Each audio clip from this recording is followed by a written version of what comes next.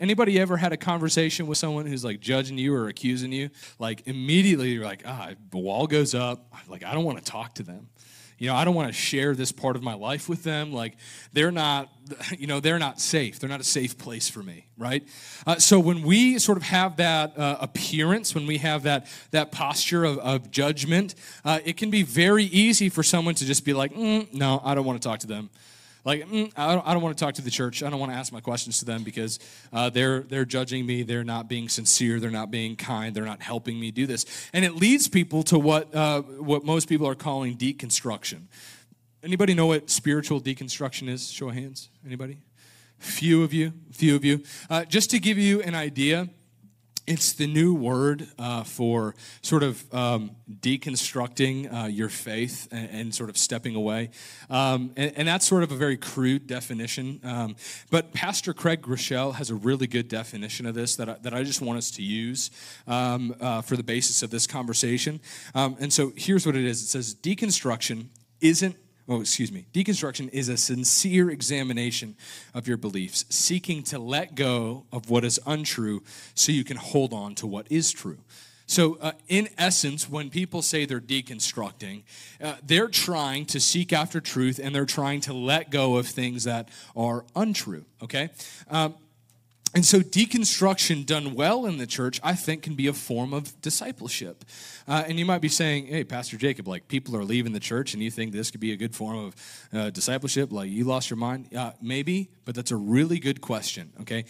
Because here's what deconstruction does. It forces us to examine our core beliefs under a microscope.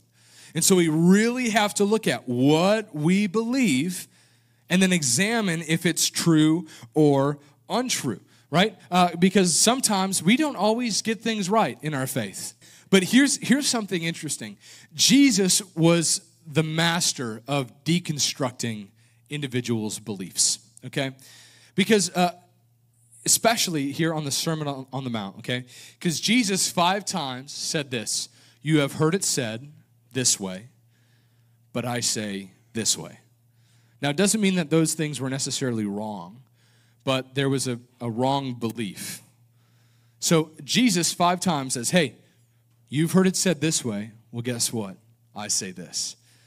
And then he also had to correct the beliefs of his disciples on a number of occasions.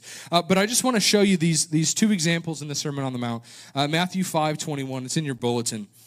And Jesus said, hey, you have heard it said to the people who receive the law that those who murder are going to be judged. Well, I say to you, if you are angry at your brother without cause, then you're going to be judged. So basically what Jesus is equating is, hey, murder is wrong, but also hating your brother without cause, being angry at your brother without cause, that is the same thing as murder. It's what's in here as well. And then the same thing applied to lust and adultery. Jesus said, you have heard it said, don't commit adultery. But now I tell you, whoever looks at a woman to lust, you have committed adultery with her in your heart. And so Jesus is just like ripping open the scene of the Jews. And he's just like, hey, you've heard it said this. Actually, it's also this. Exposing the belief deep within the core belief in the heart. Because here's what was happening is, men even today, they're like, I can look, but I can't touch, like that's a common thing you hear. They're married, so they can't commit adultery, but they can sure look at all they want. Jesus says, hey, that's the same thing as adultery. Same thing as hate and murder. It's the same thing. And then Jesus had to correct his own disciples about who they thought he was. Because Israel, the Jews, they wanted a military leader. They wanted a conquering king to come in and slay the Romans and free the Jews and establish this kingdom in Israel where they would rule and reign. And Jesus said, no, that ain't it. And Peter was a good example of this. He said, this is in Matthew 16. It says, from that time, Jesus began to show his disciples that he must go to Jerusalem and suffer many things from the elders and chief priests and scribes and be killed and raised on the 3rd day. Then Peter took Jesus aside and rebuked him and said, "Far be it from you, Lord. This shall not happen to you." But then Jesus turned to Peter and said, "Get behind me, Satan. You are an offense to me, for you are not mindful of the things of God, but of the things of men." And so Jesus had to deconstruct the beliefs of Peter and then work to reconstruct this idea that Jesus wasn't going to be a conquering king. He was going to be a suffering servant whose blood would be shed for the forgiveness of sin. When we started this building project, there was a bunch of mold in the kids' wing on the walls because it was so old. So instead of ripping down the building and starting afresh, we simply took the things that needed to be replaced out. Same thing with some of the ceiling tiles. Don't look at the ceiling. We took the ceiling tiles out, we took the walls out, and then we replaced them. The things that needed to go, we replaced and we rebuilt. Just like Jesus did with the people of Israel that he preached to, with Peter, and with us. We must examine that which is untrue and then replace it with what is true. And that's the core of deconstruction. So how do we build this belief system, and how do we know that it's true, that it's right, that we're actually seeking the truth? Well, how we build the belief system, it's pretty easy. It's the book. It's the Bible. Sermon over. All right? Like, we can just cut it there. But there's a little bit more nuance to it because sometimes, well, not sometimes, all the time, there are things that sort of help us and lead us in different ways to study the Scripture.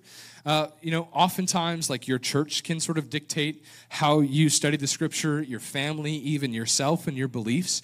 Like, as a church, we believe that the Bible is inerrant and infallible. And those are two weird words that nobody uses. But inerrant means it's without error, and infallible means it's incapable of being wrong. We also believe in the verbal plenary inspiration of Scripture, which is simply just every word in the Scripture was planted there by the Holy Spirit and is meant to be there. Okay? So these are the presuppositions that we're like reading into this. That's like, okay, this thing is true, it's incapable of error, and it has no error. All right? So that's what we have. But if you go to a church that, doesn't take the word as the word, and it's like, oh, it's just a good book, then you're likely not going to look at the Scripture and say, this is life-changing. You're probably just going to say, it's a good book, like, has good stories in it. And if your family is the same, like, if your family doesn't take the Word of God as the Word of God, and you spend a lot of time with your family, like, you're also probably not going to look at the Scripture as the Word of God. You're going to look at it differently. We have this question, or we have this answer. How do we form a belief system? It's the Scripture. So this is how we combat our doubts. But how do we know it's the real stuff? Like, how do we get rid of all the other junk that can sometimes get in there? Here's the answer. We have to look at it through Christ's redemptive plan of love. Romans 5:8 says that God demonstrated his love for us in that while we were still sinners, Christ died for us. So we have to look at the Scriptures, at every point in the Scripture, the Old Testament law, the prophets, the Psalms, everything as pointing to the advent of Christ and his sacrifice. And everything in the Gospels and the letters is pointing to who Jesus is. And then the book of Revelation as to what is coming when Jesus returns. Okay? So this is how we must look at the Scripture, through the lens of Christ's redemptive plan of love for us. That's how we have to look at the Scriptures. And